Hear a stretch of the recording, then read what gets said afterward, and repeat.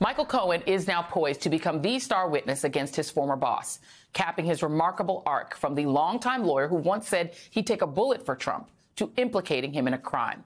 As prosecutors in Manhattan are expected to allege that Trump falsified documents in a hush money payment to Stormy Daniels. Cohen explained the payment in his 2019 congressional testimony. In 2016, prior to the election, I was contacted by Keith Davidson, who is the attorney, or was the attorney for Miss Clifford, for Stormy Daniels. And after several rounds of conversations with him about purchasing her life rights for $130,000, what I did each and every time is go straight into Mr. Trump's office and discuss the issue with him. When it was ultimately determined, and this was days before the election, that Mr. Trump was going to pay the $130,000. In the office with me was Alan Weisselberg, the chief financial officer of the Trump Organization. He acknowledged to Alan that he was going to pay the $130,000 and that Alan and I should go back to his office and figure out how to do it. Michael Cohen is the only person who has faced any accountability for that so-called catch-and-kill scheme.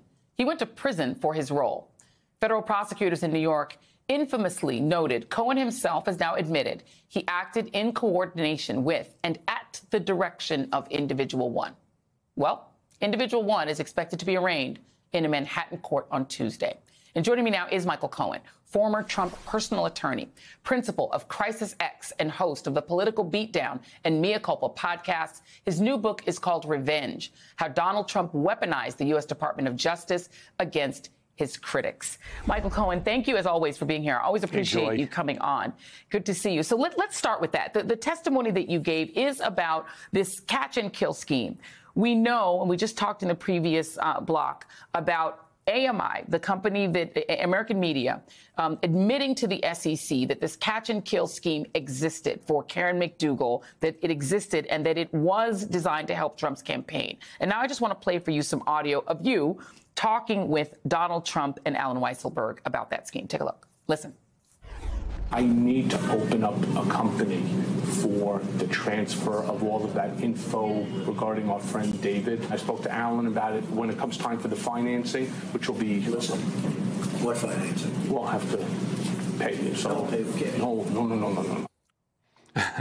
So I guess what Joe Tacopino is trying to sort of allege is that that whole scheme was your idea, that you did it on your own, and that Donald Trump had nothing to do with it.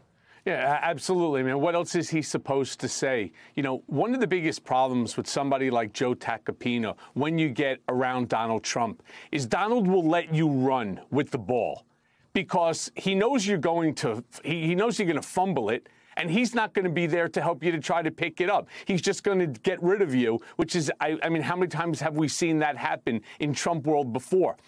Tacopino's biggest problem is that he has no knowledge of any of the facts. He's basically comes out onto television and he's getting quite a lot of airtime and he's spewing nonsense. But the nonsense that he's spewing is nonsense that Donald Trump is telling him, this is what I want you to say. So he doesn't really care if you, Joy, believe what he's saying or any of your viewers believe, as long as he's appealing to a party of one. And that party one happens to be individual number one, who we all know is Donald J. Trump. You know, what's interesting is that, to your point, Donald Trump's attorneys were blindsided by this announcement to the point where Donald Trump was actually praising the grand jury and saying, look, I have no respect for this grand jury. They're not going to indict me at all. And obviously the AG's office was very stealthy about making sure that they had no idea that it was coming, even though he previously predicted he was going to get indicted. Do you think that he was genuinely shocked and really believed that he'd beaten it? Yeah, because, again, Donald lives in Donald's head. And the fact that you had people like Tacopina and you had people like Bob Costello and you had a whole slew of other pundits on this station as well as other stations telling you that when, for example, Bob Costello went in to testify, all of a sudden he's now impeached my credibility. Well, obviously, we know that that's not true. In fact, nothing that he said clearly changed anybody's mind. However, they have the same thing with Tacopina. He comes out there and he says, well, after Donald, of course, puts it out there that he's going to get indicted last Tuesday, rakes in another $2.5 million in campaign donations. And then you have guys like Tacopina running around and saying there's more than a 50-50 chance that Alvin Bragg is going to drop this case altogether, that Michael Cohen's testimony has now been basically disparaged to the extent that there is no more case, and more than 50% likely that Alvin Bragg is going to drop the case. They do this because they think that by playing, the media game, that they're appealing to the court of public opinion, that has any bearing on a court of law. And we all know that it doesn't. Donald Trump is now bragging that he's raised something like $4 million. He's sort of out there with a lot of bravado, as if he's not afraid at all. But we now know that this is going to be a real booking. He's going to get his fingerprints taken. He's going to go through what you had to go through. Not exactly the same. Not exactly the same. And, well, it's going to be very different. I mean, he is the former president of the United States, and there's a certain deference. I was handcuffed. Don't forget, I went through that processing twice. Second time with the unconstitutional remand. That's, the court over at the 500 Pearl Street decided that it was important not only that I should be handcuffed, but shackled as well. I mean, it's amazing that I could be handcuffed, shackled. I mean, why don't they just put me in an outfit like Hannibal Lecter simply because the president got his pecker pulled by a porn star? And I'm not referring to David Pecker either.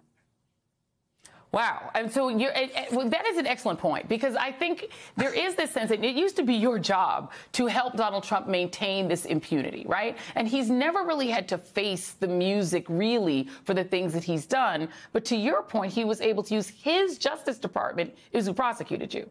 So he's been able to manipulate prosecutors to get his way, and now he can't. You know this man. Do you think he's genuinely afraid? Because, as you said, it won't be the same, but he's still going to face a version of what regular people have to deal with. Yeah, it goes way beyond scared or way beyond afraid. He's petrified.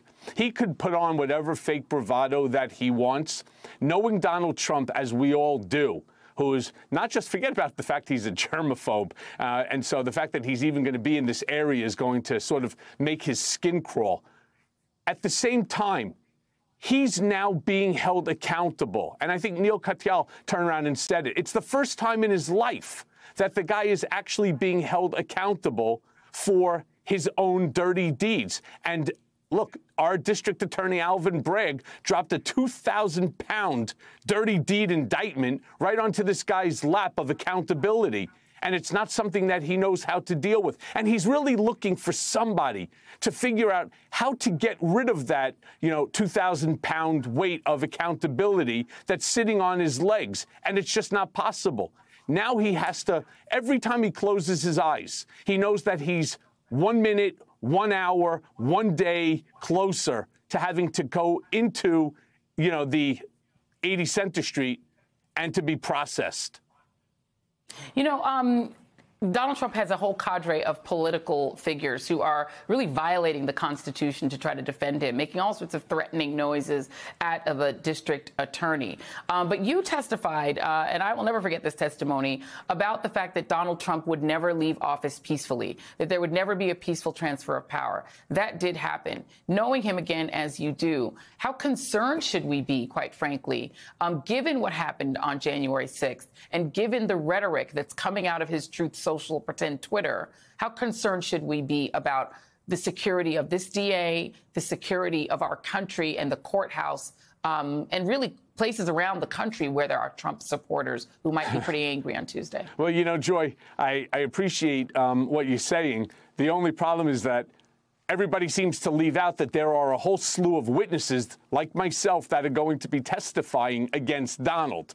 And what Donald, look, I appreciate the issue that is now confronting the district attorney, but he's got police security around him all the time. There's a whole slew of witnesses that will be brought in. And what Donald Trump is doing is he's using that mob language, that mob code of that speech where he doesn't really say it. But what he's doing is he's sending two messages. The first message is, you witness, you need to be concerned because I have a slew of millions of people that I'm speaking to. And then, of course, the second half of that code goes to those individuals for them to do or think that this is what Donald Trump wants you to do without Donald Trump actually coming out and saying it.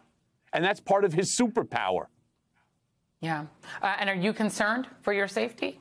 I'm concerned for my safety every day. I'm concerned for my family. I'm concerned for my friends. I'm concerned for this country. Do I think, for example, that any of these Trump acolytes are going to pull another January 6th issue and an insurrection here in New York? Absolutely not. Anybody that's been to New York or knows New York, and I'm a lifelong New Yorker, our NYPD is better than most armies. And I can tell you, they don't play. And you could bet your bottom dollar that they're already fully apprised of all the situations. They have all sorts of contingencies in play. And the first time these guys decide to get stupid, it's not going to end well for them. We will be watching, and Michael Cohen, always appreciated. Stay safe, and thank you very much for being here. Appreciate Michael Cohen, you. author of Revenge, and the host of the Political Beatdown and Mea Culpa podcast. Thank you very much. Appreciate you.